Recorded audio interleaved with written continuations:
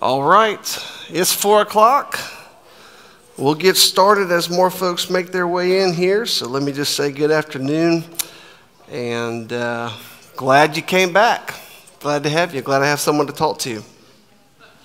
Here's what I want to do. I want to have our time of prayer in just a moment. So what I'd like to do is highlight one of our state missionaries, and then I want to highlight an unreached people group for us to be praying for as we get started. So first, let me read a profile to you of one of our state missionaries named Allie White. Allie was raised in Clinton, South Carolina, and she serves in East Africa with the Sub-Saharan Africa cluster. She grew up at First Baptist Clinton, then she moved to Lake Jackson, Texas after graduating from Newberry College. Allie worked in a church there until 2020 when she was commissioned and sent to East Africa. After a short stateside assignment in 2023, Allie has returned to East Africa in July to start her Macedonia term, is what they call it. And this means that she will be serving as an apprentice with the IMB, our International Mission Board, while she attends seminary online. Allie works alongside national believers as they share the gospel and do discipleship among vulnerable women in red light districts.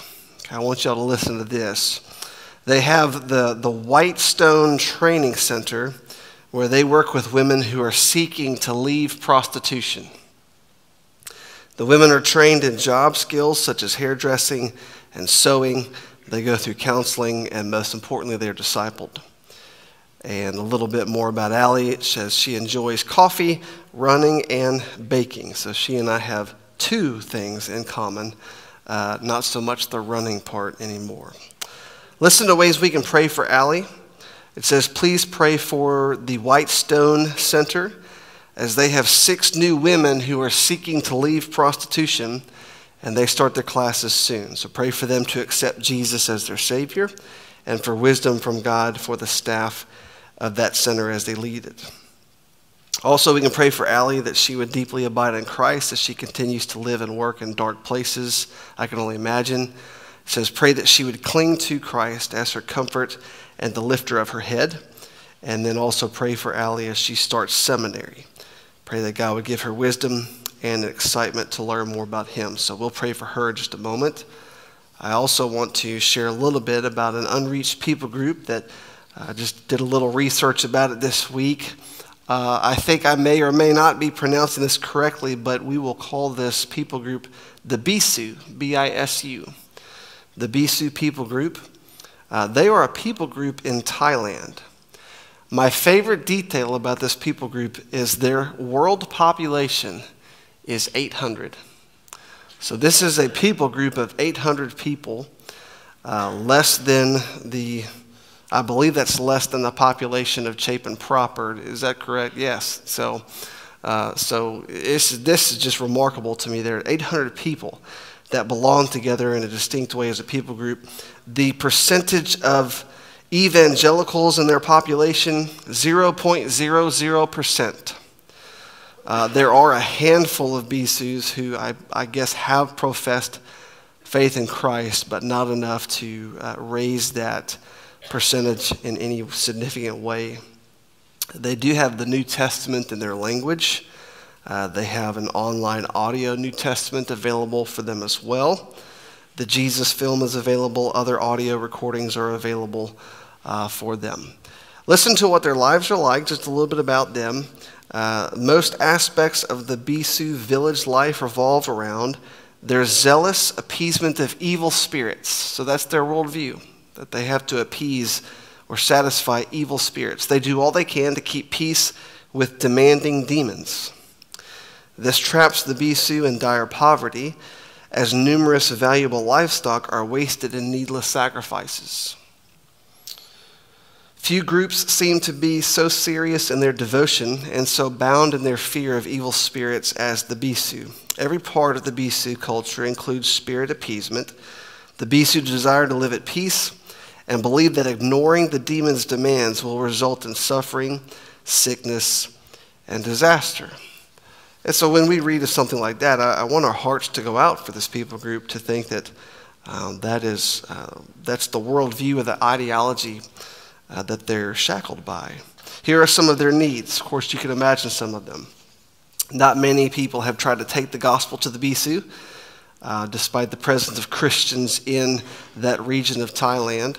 There are a small number of believers in, I believe it would be called Mengalian County, including a few Bisu, but the majority have absolutely no awareness of the gospel. So we want to pray, obviously, that the gospel would reach them. As you would imagine, the handful of Bisu who have embraced Christianity, it says they have invariably experienced severe persecution from the other Bisu in their communities. So here are ways we can pray for them. Pray for the Bisu that they would see that they do not have to live in slavery to spirits if they put their trust in Jesus Christ. Also, we can pray for the Lord to intervene in their families, calling entire families to his side. Let's pray for loving workers to be sent to share the gospel with them. And then, of course, let's pray for their hearts to be drawn to the Lord of Lords. So I want to ask you, if you'll bow your heads with me, we'll begin tonight with this prayer for both Allie White and for the Bisu people group. Let's pray. God, I'm thankful for the power of prayer.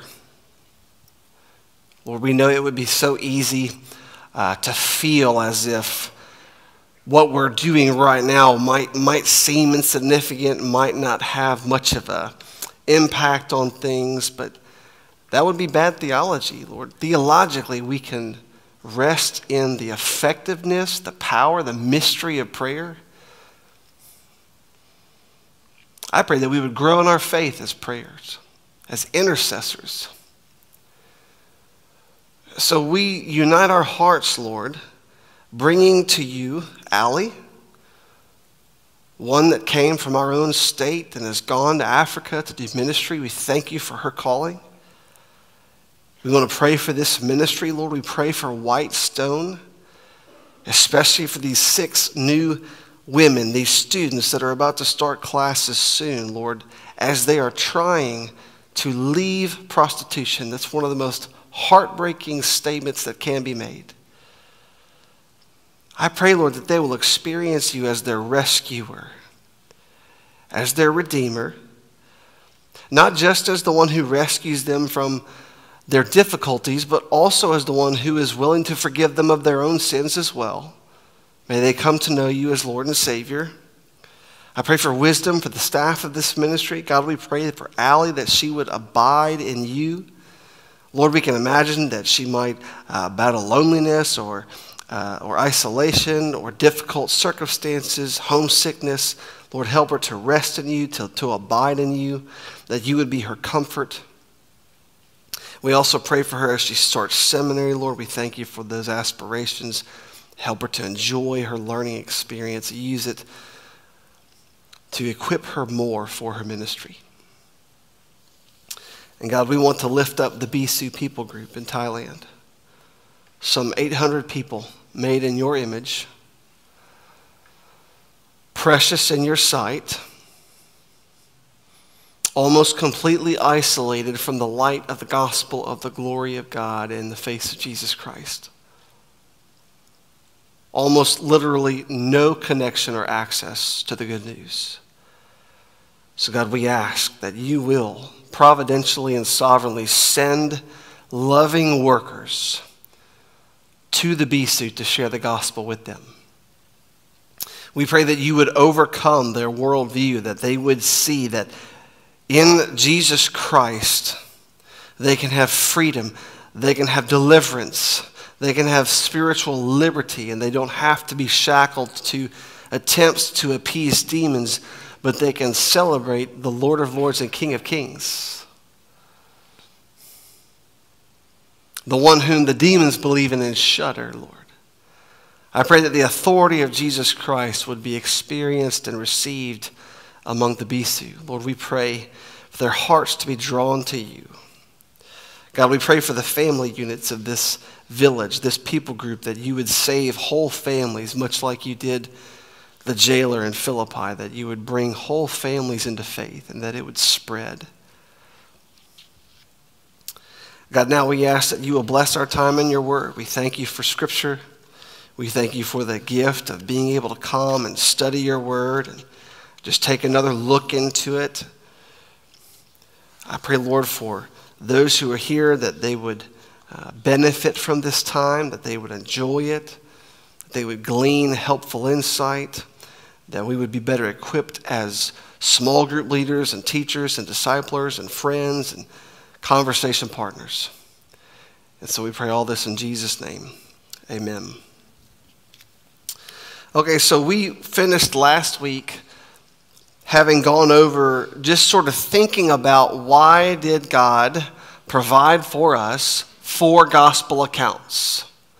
All right, why not just one? Why 4? Why multiple gospel accounts? Why Matthew, Mark, Luke, and John? And if I were to try to summarize the best answer in summary form, it's to give us this multifaceted, well-rounded, very rich life theological biography of Jesus, who is our Lord. So it's just to give us layered and textured narrative of who Jesus is, what he's done for us. But I feel like if we ask why 4 gospel accounts, it begs a question by implication. In that case, why only the book of Acts? Why just one? And all I can do is surmise. I need to be very clear with that. I am not trying to give you this conclusive statement beyond all doubt. No, all I can do is basically think out loud with you for a minute, just surmise. Why would God see fit to give us 4 gospel accounts, but then only one account of the early church? So obviously that's what God desired. He gave us 4 canonical gospel accounts. He gives us 1 canonical narration of the early church. So here's a guess. Was this a way to make sure that we appreciate the priority of Christ over his church? Christ is the head.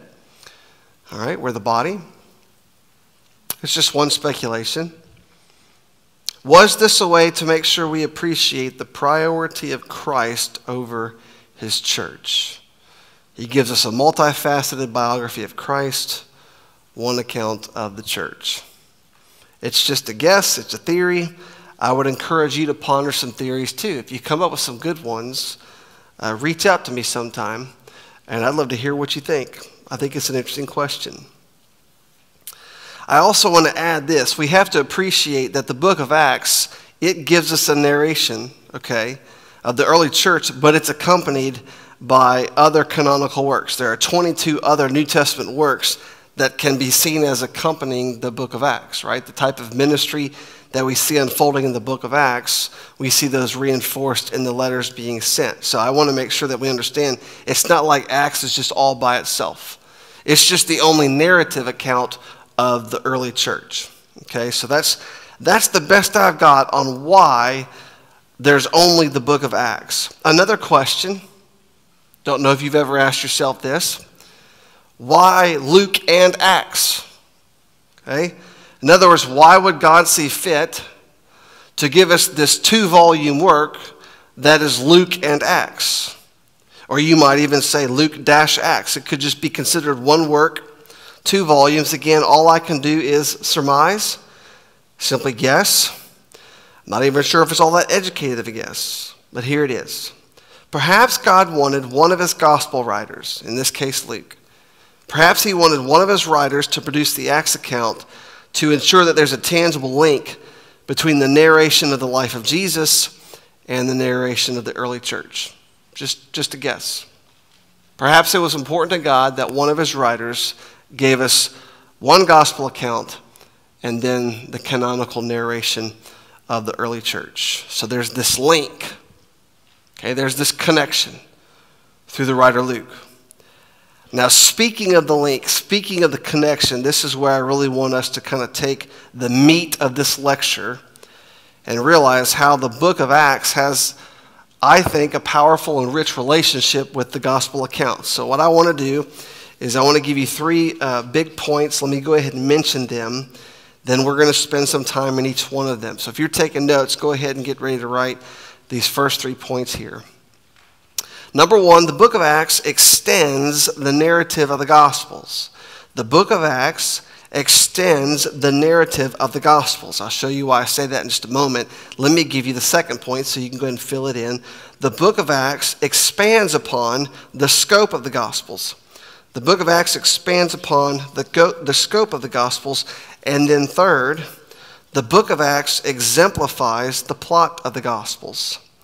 The book of Acts exemplifies the plot of the Gospels. So let's take a few moments in each of these. This is me trying to help you get a big picture of Acts and its relationship with the Gospels. First, the book of Acts extends the narrative of the Gospels. Let me just invite you to go to the very first verse of the book of Acts. I want us to kind of go slow at first. So let's look at chapter 1, verse 1. I want to take pains to make sure that this connection is clear. There is a preface connection as we see the book of Acts connecting back to the book of Luke. So in Acts chapter 1, verse 1. In the first book, O Theophilus, I have dealt with all that Jesus began to do and teach. Okay, let's just refer to that. That's sort of like Acts preface. That's the preface for the book of Acts. Now, if you will, go with me to Luke. I've read this to you multiple times. I want you to see it again. Let's look at how the book of Luke begins. The preface to the book of Luke. Of course, you will notice that the same name of the recipient occurs. Let me remind you how Luke starts. Chapter 1, verses 1 through 4. Inasmuch as many have undertaken to compile a narrative of the things that have been accomplished among us, just as those who from the beginning were eyewitnesses and ministers of the word have delivered them to us. It seemed good to me also, having followed all things closely for some time past, to write an orderly account for you, most excellent Theophilus, that you may have certainty concerning the things you have been taught. Okay, so there I'm simply just showing you concretely that there is a connection between the preface of Luke as being a writing for this recipient Theophilus, and we talked about Luke's journalistic approach to starting his gospel, and now we see that he refers to the first book as he begins the book of Acts, and he refers directly again to Theophilus, saying, I have dealt with all that Jesus began to do and teach. I heard a sermon recently on a podcast where the preacher just reveled in the fact that that word began has such significance, that Jesus was continuing to do work all through the book of Acts. Things have shifted, though, doing it by his Holy Spirit through his followers. So there's that preface connection, okay? That's one way where we see the book of Acts extending the narrative of the Gospels. There is a continuation. Okay, let me show you another way. What I want to do is I'm back in the book of Acts. I'm back in chapter 1, and I'm simply going to begin reading in verse 2. I'm just carrying on. What I want to do is read from verse 2 through verse 11, and then I want to show you a connection back to the book of Luke. So look with me at Acts chapter 1, verse 2. Until the day when he was taken up, after he had given commands through the Holy Spirit to the apostles whom he had chosen. He presented himself alive to them after his suffering by many proofs, appearing to them during 40 days and speaking about the kingdom of God. And while staying with them, he ordered them not to depart from Jerusalem, but to wait for the promise of the Father, which he said, You heard from me, for John baptized with water, but you will be baptized with the Holy Spirit not many days from now. So when they had come together, they asked him, Lord, will you at this time restore the kingdom to Israel? He said to them, It is not for you to know times or seasons that the Father has fixed by his own authority, but you will receive power when the Holy Spirit has come upon you, and you will be my witnesses in Jerusalem and in all Judea and Samaria and to the end of the earth. And when he had said these things, as they were looking on, he was lifted up, and the cloud took him out of their sight. And while they were gazing into heaven as he went, behold, 2 men stood by them in white robes and said, Men of Galilee, why do you stand looking into heaven? This Jesus, who was taken up from you into heaven, will come in the same way as you saw him go into heaven.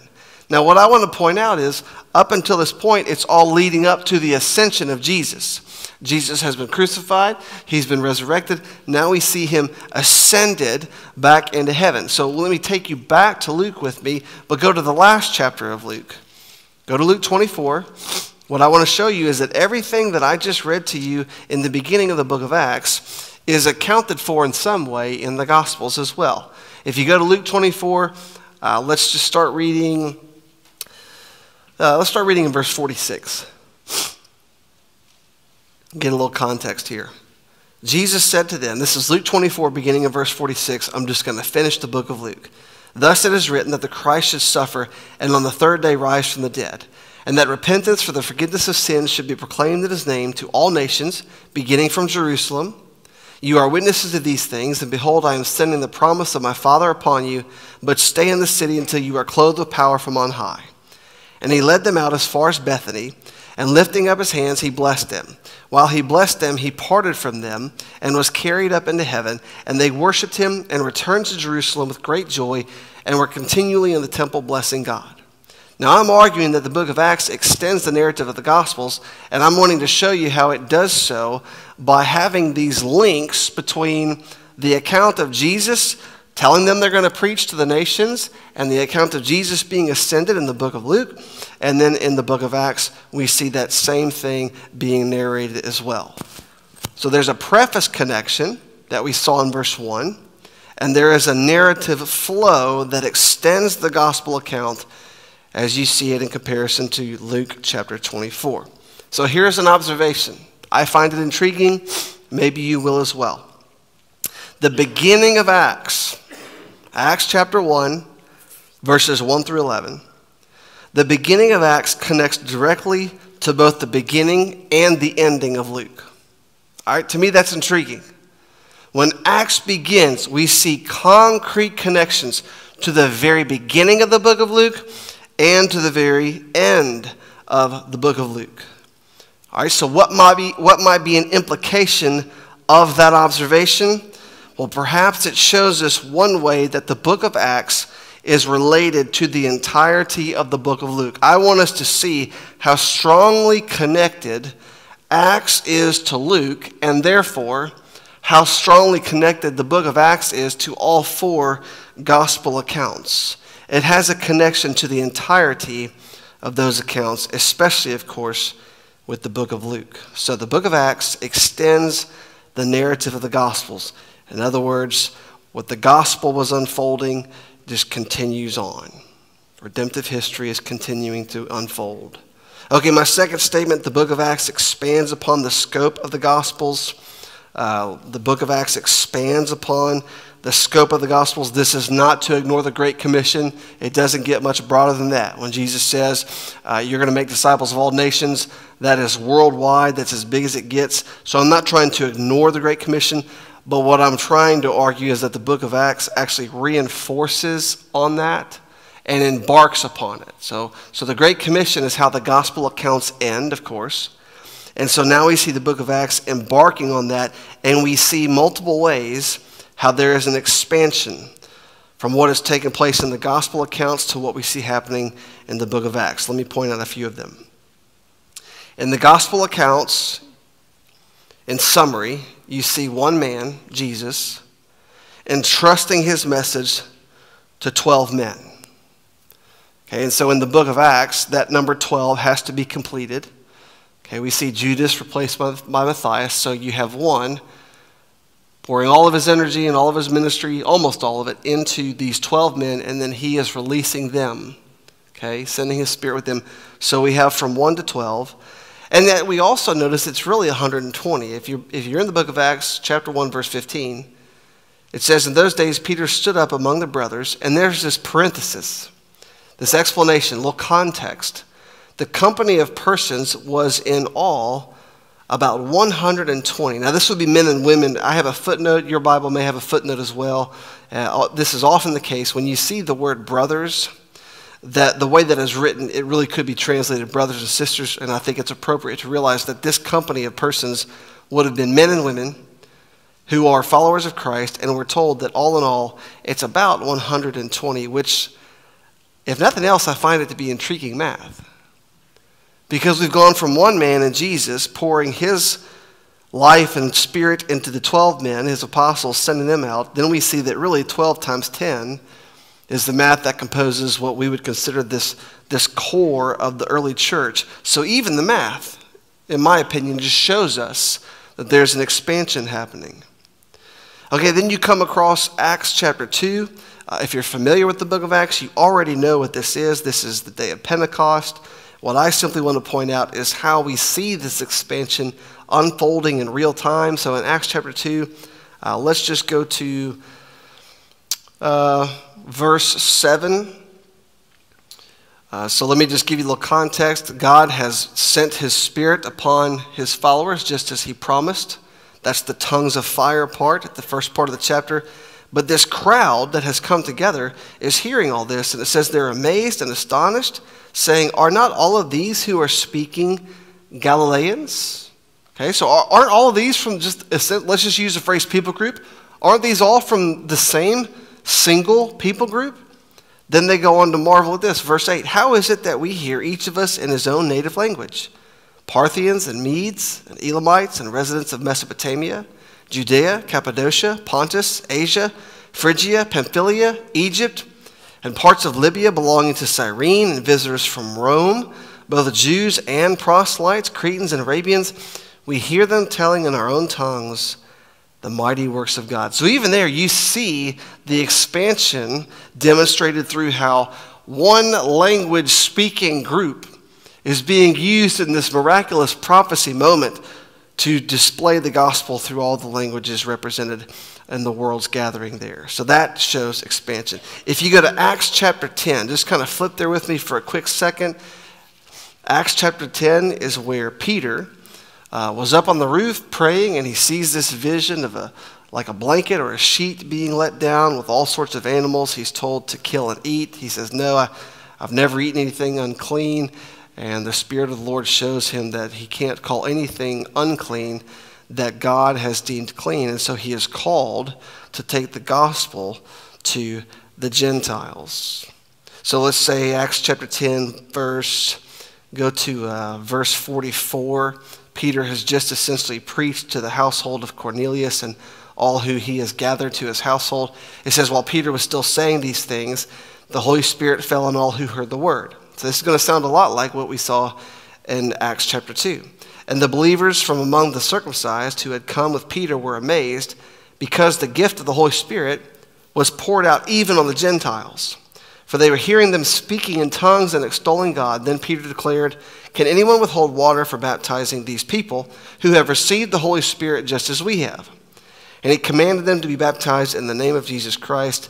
Then they asked him to remain for some days. So now we see that there is this expansion from just the people of Israel unto Gentiles, the nations as well.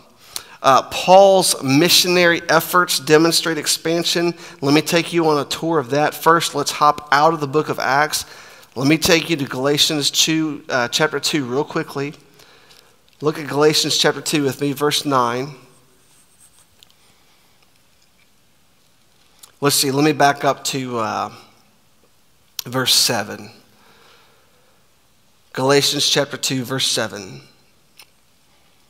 Paul says, "On the contrary, when they saw that I had been entrusted with the gospel to the uncircumcised, just as Peter had been entrusted with the gospel to the circumcised, for he who worked through Peter for his apostolic ministry to the circumcised, worked also through me for mine to the Gentiles." I want to remind you again, I hope that you almost roll your eyes because I keep reminding you, when you see the word Gentiles, you're seeing the word nations. That's the expansion that I'm trying to point out. So Peter was called to the circumcised. Paul's being called to the nations.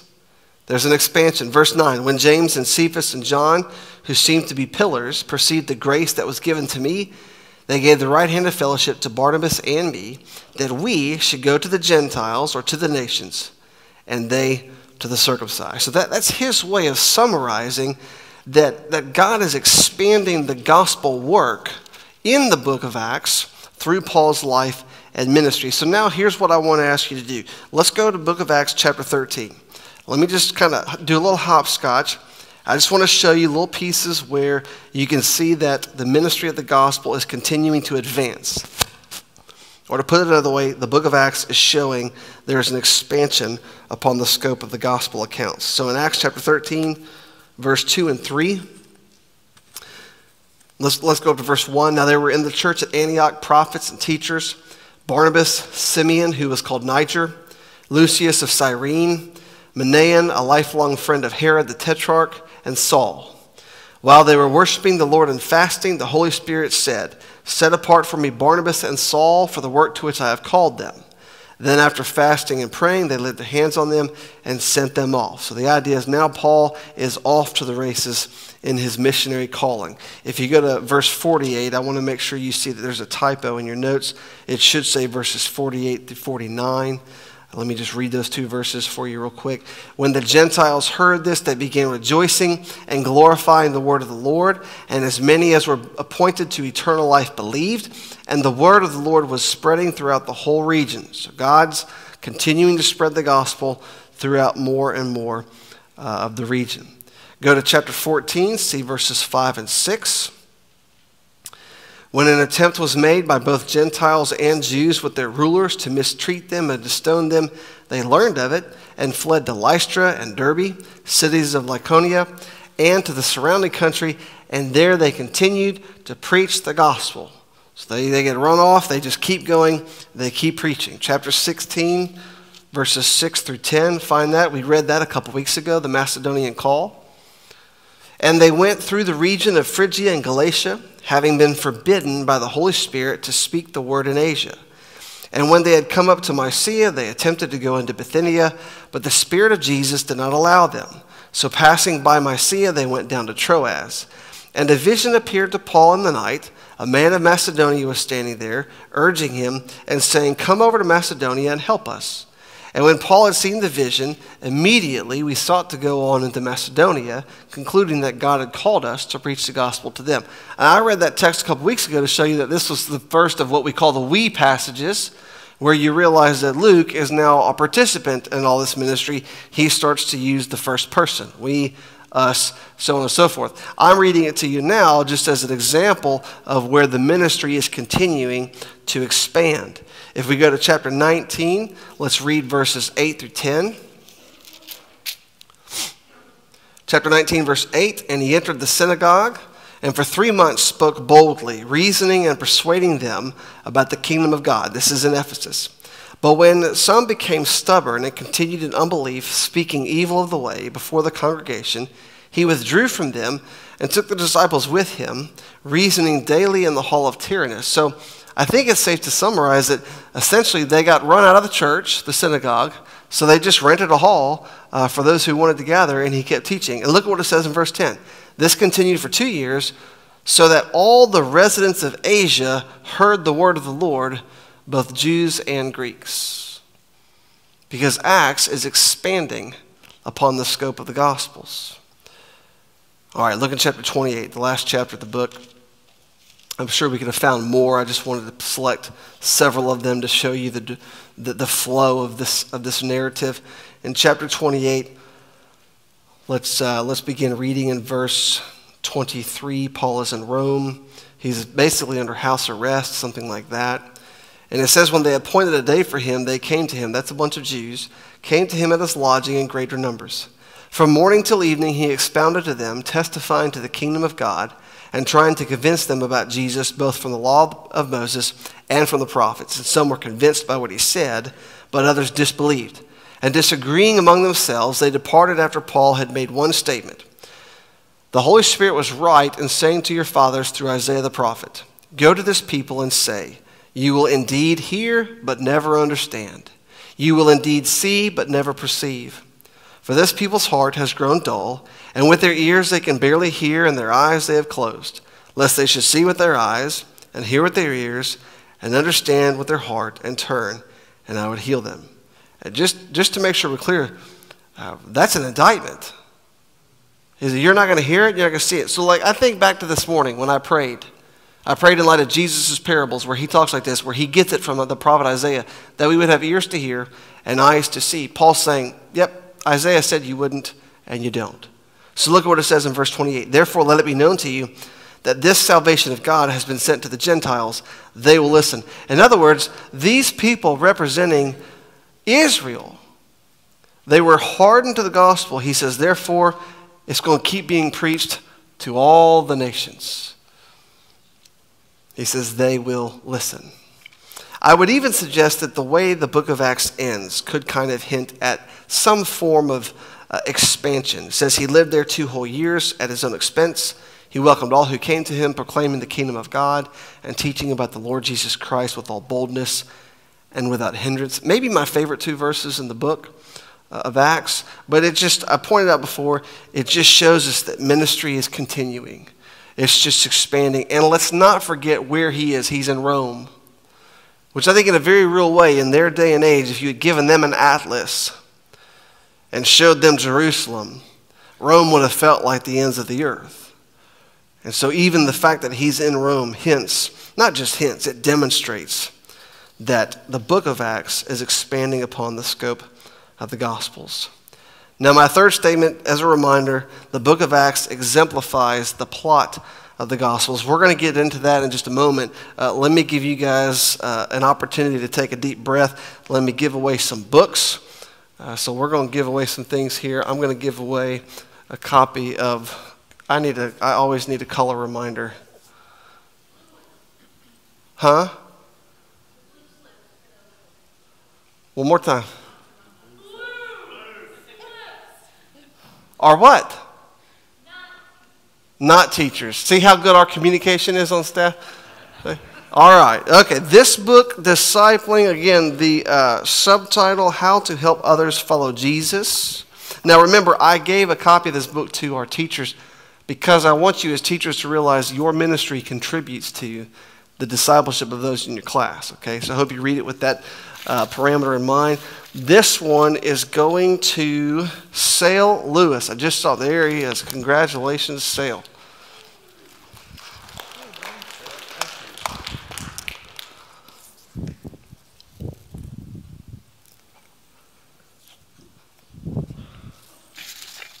This one will go to the library of Allison Bailey, right over here. Congratulations. We'll just do it right over Chad's head. There you go. Let's do a couple more. Did y'all hear my knee pop? I'm not getting younger, y'all. This one belongs to Rob Cornforth. There he is.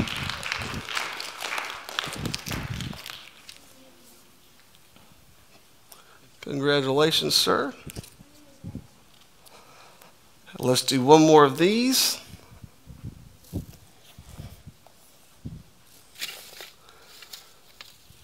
Robin Paycheck. Where's Robin? There we go. All right. Congratulations.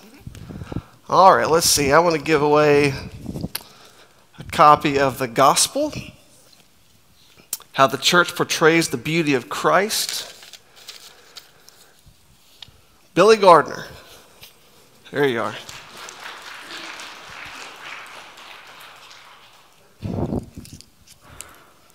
Let's do one more of these.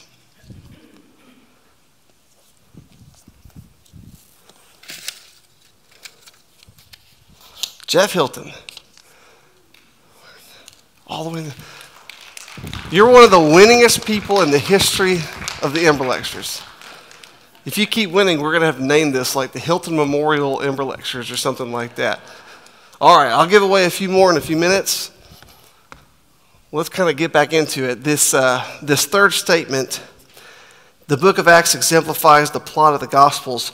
Now, what I'm about to do is really give you a retread of something I shared a couple years ago. So 2 years ago, when we had the Ember Lectures on the New Testament. So just as a reminder, the first year we did 4 sessions on the Bible as a whole and just approached how do we interpret it, things like that. Then we started to narrow it down. So the next year we did Old Testament. Then the year after that we did New Testament. And then last year we did Pentateuch. So here we are in the Gospels and Acts. So that means 2 years ago, I shared these notes with you. So I'm going to give you these again because they're about the book of Acts. And I figure that unless you have been studying fervently those notes all 2 years, like you probably would benefit from a refresher anyway. I doubt you really remember all this unless you have been continuing to look at those notes, which would be amazing and surprising all at the same time. But here was an argument that I made 2 years ago. I taught this to a group of leaders in Brazil last year. I still believe this. I believe that Acts is the gospel account of the church. Now remember, we defined gospel as theological biography. So what I mean when I say Acts is the gospel account of the church, I mean that God gave us in the book of Acts his theological biography of the church. So I believe that the book of Acts has a very similar sequence or pattern to the Gospel's biographical accounts of Jesus. What I mean is, and I pointed this out a couple weeks ago, the Gospel accounts tell us about prophecy regarding Jesus, his birth, his ministry, which includes his teaching, his preaching, and his miracles, opposition against him, his arrest, his sentencing, his execution. It also gives an account of his resurrection and his ascension. I believe the book of Acts does something very, very similar. I believe that the book of Acts gives us prophecy about the church, shows us the birth of church, elaborates on the ministry of the church, its teaching, its preaching, its miracles, shows us that there was opposition against the church.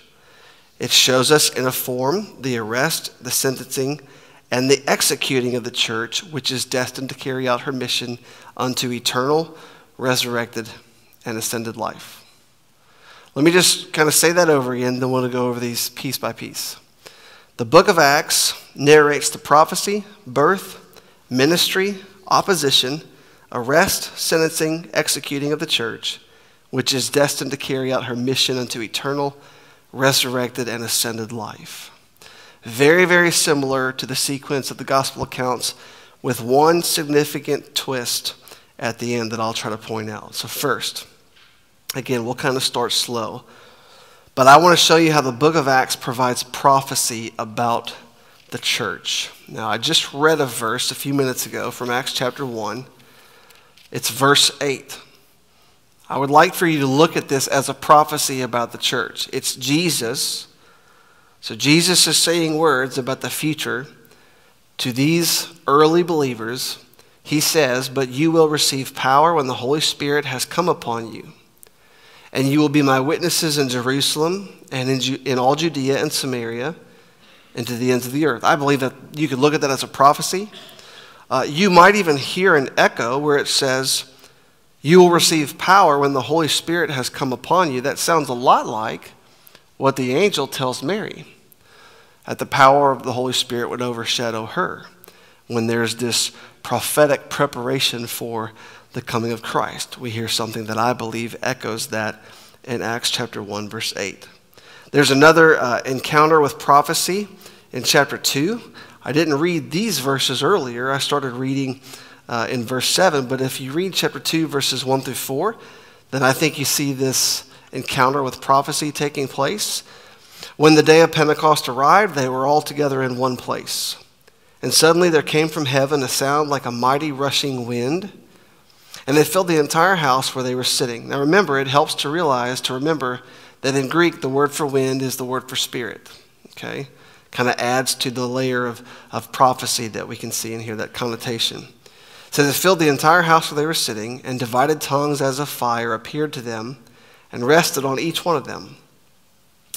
And they were all filled with the Holy Spirit and began to speak in other tongues as the Spirit gave them utterance. So that is prophecy taking place. The Holy Spirit has come down like fire. You could almost recall the story of Elijah with this miraculous calling down of fire before the false prophets of Baal. Now here we have the Holy Spirit coming down as tongues of fire on each of the followers, filling them with the Holy Spirit, and then they speak in other tongues, and we just saw that it amazed the people. That is a moment of prophecy. So I would argue that the book of Acts provides prophecy about the church. Okay, next, the book of Acts narrates the church's birth. I will trust that many of you have familiarity with how the rest of chapter 2 unfolds. I'm not going to read this entire account to you, but Peter does stand up and preach a very powerful sermon. I do want to highlight verse 41. It says, so those who received his word were baptized, and there were added that day about 3,000 souls. And I would say, to me, that's sort of like the church. That's the birth of the church right there. Okay, I feel like once we have that, we kind of have this culminating moment where God has now established the early church. To me, that's the church's birth. So we see that there is prophecy about the church. We see that the book of Acts narrates the church's birth. Next, similar to the gospel accounts, the book of Acts shares some memories of the church's childhood. Okay, Matthew and Luke show us occasions of Jesus' childhood, especially Luke. And wouldn't you know it, that the same writer in the book of Acts, I think he gives us memories of the church's childhood. Let me point them out. Hopefully you'll find this to be a defensible argument here. In chapter 2, right after those 3,000 souls are added, look at what it says in the next passage. And they devoted themselves to the apostles' teaching and the fellowship, to the breaking of bread and the prayers, and awe came upon every soul, and many wonders and signs were being done through the apostles. And all who believed were together and had all things in common, and they were selling their possessions and belongings and distributing the proceeds to all as any had need. And day by day, attending the temple together and breaking bread in their homes, they received their food with glad and generous hearts, praising God and having favor with all the people. And the Lord added to their number day by day those who were being saved. I think we can read that as just this summary account of what was it like in the first days of the church or the church's childhood. We see growing pains. If you go to chapter 6, we see the early church having to navigate growing pains. They have a problem, but it's a problem that results from the growth of the church. Acts chapter 6, beginning in verse 1. Let's just read the first 7 verses. Now in these days when the disciples were increasing in number, a complaint by the Hellenists, okay, that's Greek-speaking Jews. You may have a footnote that explains that. There was a complaint by the Hellenists that arose against the Hebrews because their widows were being neglected in the daily distribution. It's grown so much that the logistics are getting difficult. So verse 2, it says, and the 12 summoned the full number of the disciples. That's a lot of people now. That's thousands of people at this point. They summoned the full number of the disciples and said, it is not right that we should give up preaching the word of God to serve tables. Therefore, brothers, pick out from among you 7 men of good repute, full of the Spirit and of wisdom, whom we will appoint to this duty. But we will devote ourselves to prayer and to the ministry of the word. So they had to learn, okay, how do we navigate this? Well, the apostles realized they had a priority that they could not neglect. They need to carry out the ministry of the word. They need to carry out the ministry of prayer. This was important. This was a very important problem. It doesn't get more urgent than starving widows. I mean, that's super urgent. We got to figure this out, right? And so they said, church, you need to pick from among you 7 men. What an interesting number. They have to be spirit-filled. They have to be wise. And then we will appoint them to this duty. Okay, verse 5, it says, what they said pleased the whole gathering. They chose Stephen, a man full of faith and of the Holy Spirit, and Philip, and Prochorus, and Nicanor, and Timon, and Parmenas, and Nicholas, a proselyte of Antioch. These they set before the apostles, and they prayed and laid their hands on them. And the word of God continued to increase, and the number of the disciples multiplied greatly in Jerusalem, and a great many of the priests became obedient to the faith. Again, I think we have an episode of the church's childhood there. In chapter 10, now I mentioned this a few moments ago. This, again, I believe, again, is the church kind of learning how God has designed it. So Peter is now called to take the gospel to the nations. I read to you verses 44 through 48 earlier. That's sort of like the culminating passage of this moment where now we realize that the Jewish Christians are learning that God has intended to take them unto the nations. It's something they should have known from the Old Testament, but they had to learn it. So they have a lot in common with us. Sometimes God has to patiently reteach us lessons. But I would say Acts chapter 10 is another episode that shows us kind of like the awkward preteen version of the church.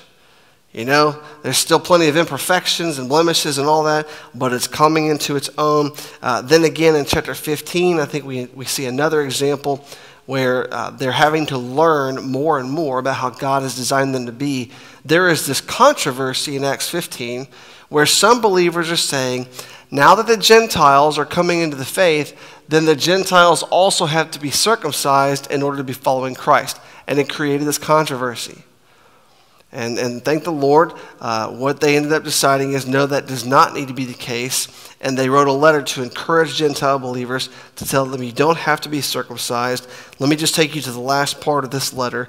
In Acts chapter 15, verse 28 and 29, they say, "For it has seemed good to the Holy Spirit and to us to lay on you no greater burden than these requirements, that you abstain from what has been sacrificed to idols, and from blood, and from what has been strangled, and from sexual immorality. If you keep yourselves from these, you will do well. Farewell." Again, I believe another episode where we see the church just kind of growing into more maturity. So the book of Acts shares some memories of the church's childhood. Okay, next, the book of Acts shares the church's teaching and preaching. Just like the gospel accounts give us plenty of moments where Jesus is teaching and preaching, so too does the book of Acts. Shows us how the church taught and preached. Let me just walk over these real quickly with you. I've got them all in your notes. In chapter 2, Peter preaches at Pentecost. In chapter 3, Peter preaches in Solomon's portico. In chapter 7, Stephen preaches and gets martyred. Chapter 8, Philip teaches and baptizes the Ethiopian eunuch. Chapter 9, Saul begins preaching. Chapter 10, again, Peter preaches to Cornelius' household. In chapter 13, which we'll look at later, Paul preaches at Antioch. In chapter 16, Paul and Silas teach the Philippian jailer.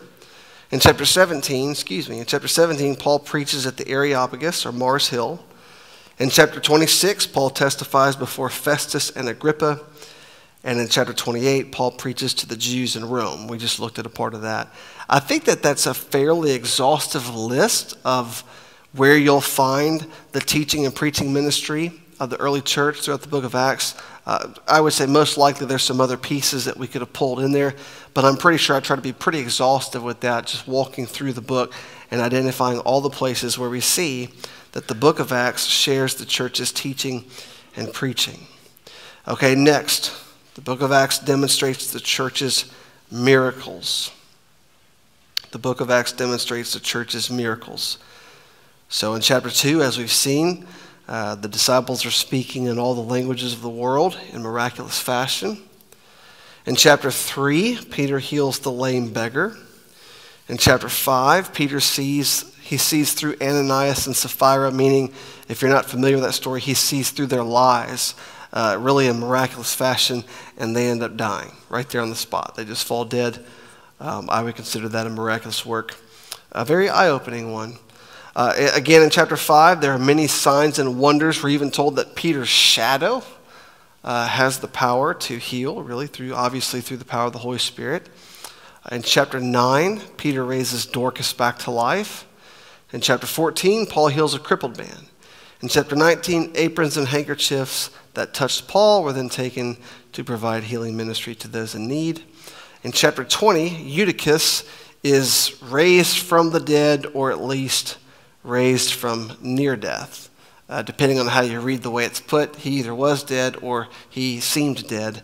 Either way, it seems like a pretty miraculous account. And a funny one. As a preacher, it's a very funny story. Chapter 28, Paul survives a snake bite.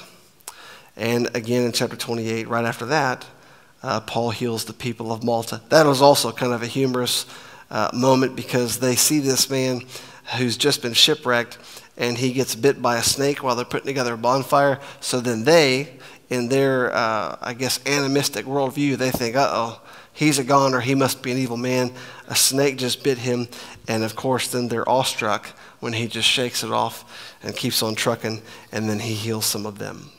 So those are, I believe, a pretty exhaustive list of how Acts demonstrates the church's miracles. So just like Jesus performed miracles, obviously some of these are very reminiscent. Matter of fact, almost all of them are very reminiscent of the kinds of miracles we saw Jesus perform in the gospel accounts. Okay, next. The book of Acts includes the church's opposition. Okay, so it includes many accounts of how the church was opposed. Chapter 2, the apostles are mocked at Pentecost. They think that they're drunk. In chapter 4, Peter and John are held by the council. In chapter 5, the apostles are arrested. Chapter 6 and 7, Stephen is stoned. In chapter 8, Saul persecutes the church, but the church keeps spreading. Really, because of the persecution, the church keeps spreading. In chapter 9, there are failed attempts to kill the newly converted Saul in Damascus and Jerusalem. I mean, one of the biggest ironic swings of plot there is now he's being chased because of his new faith in Christ. In chapter 12, James is killed, Peter is imprisoned. Chapter 14, Paul is stoned and left for dead. That one is just one of the most vivid accounts for me to think about, them stoning him to the point where they presumed him dead and walked away from him. And yet he was able to get back up and went right back in to do ministry. Chapter 16, Paul and Silas are thrown into Philippi's jail. In chapter 17, some at the Areopagus mocked the resurrection. In chapter 19, a riot broke out in Ephesus. It gets so bad they fear that Paul's going to be torn apart. You may recall that detail. And then in chapters 21, or at the very end of chapter 21, through the end of the book, chapter 28, verse 31, what we see, in very similar fashion to Jesus' account, you see Paul is arrested, tried, then he's sent to Rome, he's kept in custody, where, according to tradition, he is eventually killed. Okay, so let me kind of recap those. I just pointed out how the book of Acts provides prophecy about the church. It narrates the church's birth, shares some memories of what we might call the church's childhood. It shares the church's teaching and preaching ministry. It demonstrates the church's miracles, and it includes the fact that the church experienced repeated opposition. Now, here's where I want to point out something that struck me recently. There is a difference between the gospel accounts and the book of Acts. The book of Acts does not complete the church's story as far as the gospel accounts take the biography of Jesus.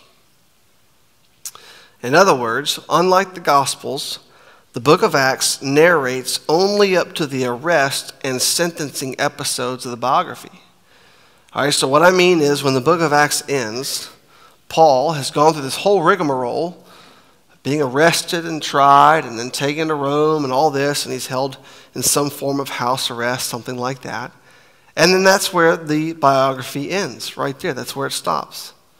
Okay? The book of Acts does not carry on to anything that we would call a resurrection or an ascension or an intercession. The gospel accounts do. The gospel accounts show Jesus arrested, sentenced, executed, resurrected, then ascended, where he is now interceding, carrying on his ministry as the intercessor, our advocate. That's where the gospel accounts take us. The book of Acts does not. It stops before the resurrection. Other portions of the New Testament contain sort of forward-looking passages to those things. We see other New Testament documents that talk to us about the resurrection that can give us this hope for an ascension. I think like 1 Thessalonians 4. And then even when we think about the intercession, what is that? Well, if we think about our intercession to look forward to, it's just when we'll be with the Lord. Okay? But the book of Acts stops before that. I want us to think about why.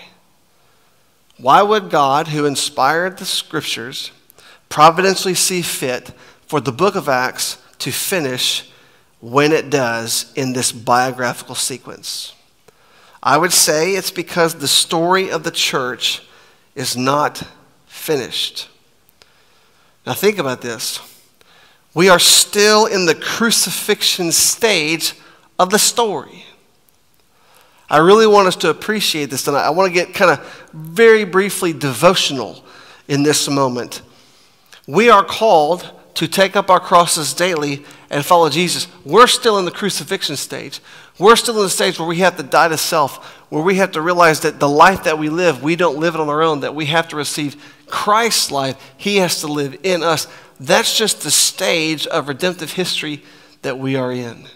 So we are still looking ahead to a resurrection, still looking ahead to our ascension, and then our intercessory, putting that in quotes, our being with the Lord and with his people for eternity. Now, I want this to inform you as a disciple, and I want it to inform you as any role that you have in ministry or teaching or leading others.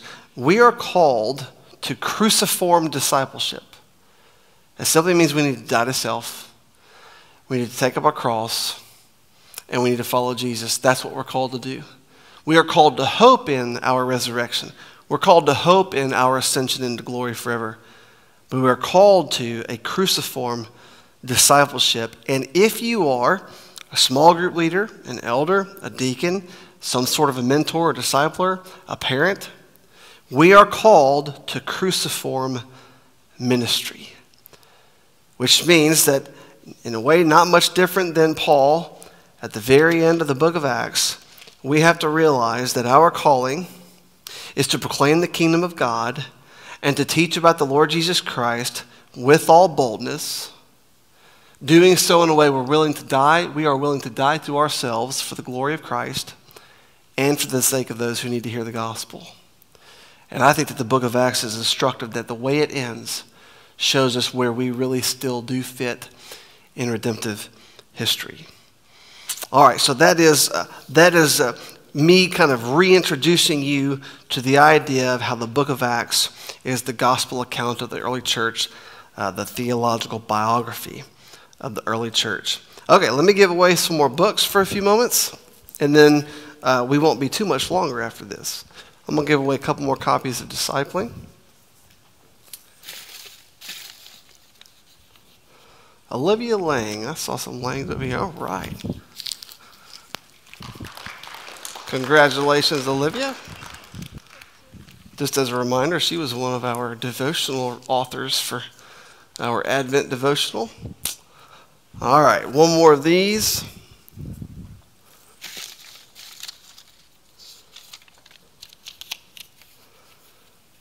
Gus Strasburger. I saw him in the back. There he is. All right. Congratulations, Gus. There you go, sir. Absolutely. And let's see. Let's give away some more copies of the gospel. We'll have fun at the last one. I got one more little moment here. We're going to close with a few more giveaways. We're going to start to give away some of the power tools. All right, this copy of the gospel is going to Naomi Niger. Where is Naomi? There she is. Congratulations.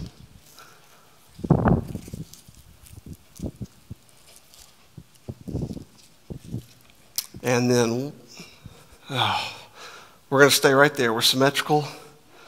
We're good. All right, I'm going to do just a few more minutes. Then I'm going to come down, give a couple of these away. I think I might even give one of those away tonight. But I got to keep most of the big guns for next week because I need someone to come back. Okay? So let's take a few more minutes. I was thinking that tonight might be a little quicker than normal, and hopefully I didn't just doom us by saying that out loud. I think we're good. This rest of the part will not take long. Give me just a few more minutes. I want to share some things I think just might be helpful in just kind of getting a grasp on the book of Acts, really just sort of big picture things. Let me give you a helpful outline of the book of Acts. Let me make sure you realize, I think you have this footnote. This outline, I've adapted it from a book called From the Cradle to the Cross to the Crown, which was a giveaway 2 or 3 years ago. It's a huge introduction to the New Testament by Kostenberger, Kellum, and Quarles. Those were all three at the time. Teachers at Southeastern Seminary. Here's an outline that they give. I've just adjusted it a little bit. So they give us 7 phases. The first phase, getting ready. That's what I call it. Chapter 1, verse 1 through chapter 2, verse 47. The second phase would be the early church in Jerusalem, chapter 3, verse 1 through chapter 6, verse 7. The third stage they refer to as initial expansion. You have the Stephen martyrdom, sermon of martyrdom, then you have Samaria, and then you have Saul being called. So you have this expansion. Things are starting to really kind of ramp up. That's chapter 6, verse 8 through chapter 9, verse 31. And then you have what they call the fourth stage, the continued expansion. The Gentiles are converted, and they identify that as beginning in chapter 9, verse 32 through chapter 12, verse 24. Then you have stage 5. They refer to as To the Nations Part 1. They got 3 parts. So part 1 is Asia Minor. Asia Minor. That's chapter 12, verse 25 through chapter 16, verse 5. Then the 6th stage is To the Nations Part 2. That's Greece. chapter 16, verse 6 through chapter 19, verse 20, and then to the nations, part 3, Italy, chapter 19, verse 21 through chapter 28, verse 31. Now I'm going to give you one more little piece of information, and it may feel confusing. That's fine if it does. But Kostenberger, Kellum, and Quarles, among many others, okay, this is not original to them, but they are of the belief that they can identify 3 missionary journeys for Paul. In case you're wondering, some feel like there are 3, and some feel like there may be just 2, but they identify 3, and I've given you the range of passages. So the first one will begin in chapter 12, verse 25 through chapter 14, verse 28. Then the second missionary journey is chapter 15, verse 36 through chapter 18, verse 22. And the third one is chapter 18, verse 23 through chapter 19, verse 20. What I want to make sure that is clear, but then could lead to some question marks, those do not coincide with the part 1, part 2, and part 3 that they just identified. So that Asia Minor, Greece, and Italy, that is not missionary journey number 1, missionary journey number 2, missionary journey number 3. No, that Italy fits after those 3 missionary journeys. So the 3 missionary journeys actually fit into the nations part 1 and 2. So as a helpful exercise, kind of an intriguing one, I would encourage you to find where those passages, those passage ranges start and stop, and just try to get your bearings a little bit and see what you think about that. But that is a helpful outline of the book of Acts. And then let me give you some what I believe are key passages in the book of Acts. I would say most people probably would say chapter 1, verse 8 is the most famous verse in the book. I do know that in From the Cradle to the Cross to the Crown, I believe they highlight it as what's called the key verse. But that's the verse where Jesus says, it's the prophecy that I read earlier, but you will receive power when the Holy Spirit has come upon you, and you will be my witnesses in Jerusalem and in all Judea and Samaria and to the end of the earth. Well, it's essentially like the outline or at least the trajectory of the book of Acts and then, of course, of the Great Commission itself. So chapter 1, verse 8 is certainly a key passage. Then I've kind of highlighted several chapters, and I know that you could pull more out. You could identify more chapters. Obviously, all 28 are important. But chapter 2 with Pentecost is important. Chapter 6, if you'll just glance at chapter 6, that we already did earlier. That's where they realized they needed to kind of do their logistics a little bit, ramp those up, and they started what we would consider the prototype of the deacon ministry in chapter 6. Chapter 7 is Stephen's speech. Really, in one sense, you could call it a sermon, which would end up having him martyred. Chapter 9 is key because that's where Saul, who is really hell-bent, and I don't say that tritely, hell-bent on ravaging the church, he encounters Christ and becomes a missionary. That's chapter 9. Chapter 10, we've talked about that multiple times. That's where Peter is called to take the gospel to Cornelius. And we realize that this really is going to the Gentiles as well. Chapter 13, I want to take a moment there. Go to chapter 13 with me. This is one of my this is sort of like my favorite fresh find in my study. Preparing for this is what we encounter in chapter 13. If you will, just humor me. I want to read this passage of scripture to you. I want to read verses, well, we'll probably start in verses 13 all the way through verse 41, because I would like for you to know that this is here as a very helpful summary of redemptive history, a very helpful summary of the Old Testament and as it flows into the New Testament. So I just want you to, if you'll just allow me to read this to you, and after this, I mean, it's just going to be a matter of seconds pretty much, and then this lecture will be over. So just kind of follow along with me. I want to read Acts chapter 13. Let's begin in verse 13 all the way through verse 41. And just kind of note this, if you like to highlight in your Bible, note this as a very helpful summary section. Now Paul and his companions set sail from Paphos and came to Perga and Pamphylia. John left them, returned to Jerusalem, but they went on from Perga and came to Antioch and Pisidia. And on the Sabbath day, they went into the synagogue and sat down. After the reading from the law and the prophets, the rulers of the synagogue sent a message to them saying, "Brothers, if you have any word of encouragement for the people, say it." So Paul stood up and motioning with his hand said. Now what we have here is an example I wonder how many times he said this almost exactly in the synagogues. Men of Israel and you who fear God, listen. The God of this people Israel chose our fathers and made the people great during their stay in the land of Egypt. And with uplifted arm he led them out of it. And for about 40 years he put up with them in the wilderness. And after destroying 7 nations in the land of Canaan, he gave them their land as an inheritance. Okay, y'all know where we are now? We're in the book of Judges. All this took about 400, we're in Joshua. All this took about 450 years. And after that he gave them judges until Samuel the prophet.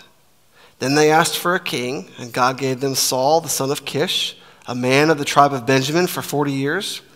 And when he had removed him, he raised up David to be their king, of whom he testified and said, I have found in David the son of Jesse a man after my heart who will do all my will. Of this man's offspring God has brought to Israel a Savior, Jesus, as he promised. Before his coming, John had proclaimed a baptism of repentance to all the people of Israel. And as John was finishing his course, he said, What do you suppose that I am? I am not he. No, but behold, after me one is coming, the sandals of whose feet I am not worthy to untie. Brothers, sons of the family of Abraham, and those among you who fear God, to us has been sent the message of this salvation. For those who live in Jerusalem and their rulers, because they did not recognize him nor understand the utterances of the prophets, which are read every Sabbath, fulfilled them by condemning him. And though they found in him no guilt worthy of death, they asked Pilate to have him executed. And when they had carried out all that was written of him, they took him down from the tree and laid him in a tomb. But God raised him from the dead. And for many days he appeared to those who had come up with him from Galilee to Jerusalem, who are now his witnesses to the people. And we bring you the good news that what God promised to the fathers, this he has fulfilled to us, their children, by raising Jesus, as also it is written in the 2nd Psalm. You are my son, today I have begotten you. And as for the fact that he raised him from the dead, no more to return to corruption, he has spoken in this way, I will give you the holy and sure blessings of David. Therefore he says also in another psalm, you will not let your Holy One see corruption. For David, after he had served the purpose of God in his own generation, fell asleep and was laid with his fathers and saw corruption. But he whom God raised up did not see corruption. Let it be known to you, therefore, brothers, that through this man forgiveness of sins is proclaimed to you, and by him everyone who believes is freed from everything from which you could not be freed by the law of Moses. Beware, therefore, lest what is said in the prophets should come about.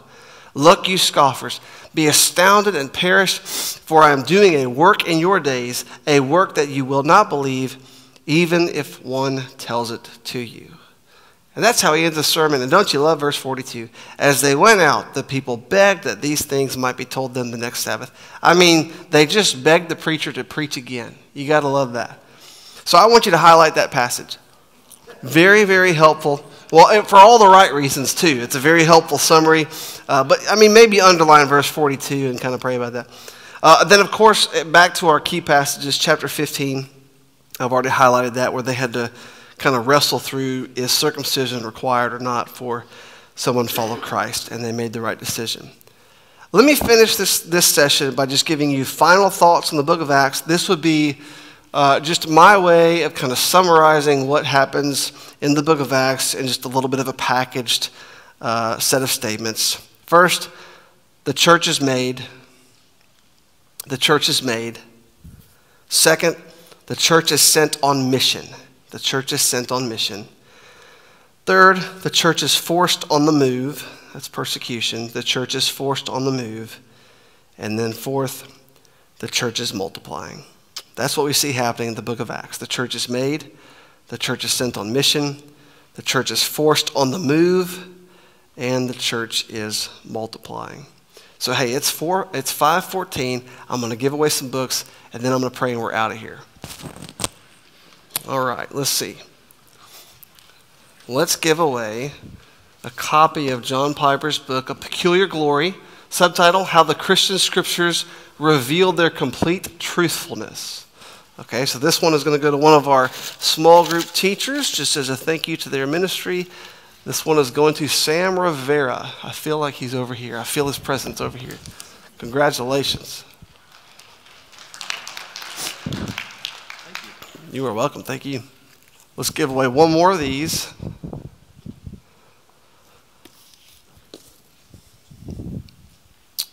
This one will go to Mike O'Mara. I got you. He sends his runner. Congratulations, sir. All right, let's see. I'm not going to give these away yet. I want to tell you what they are. Maybe this is what will convince you to come back next week. But I am going to give away 2 copies of a book called Jesus and the Gospels. It's an introduction and survey by Craig Blomberg, who's very much just a well-known name in New Testament scholarship. I got to say, I don't have this, so I will be jealous next week when a couple of you get it. And then this is a commentary, but it's a neat kind of commentary. It's a geographic commentary on the Gospels.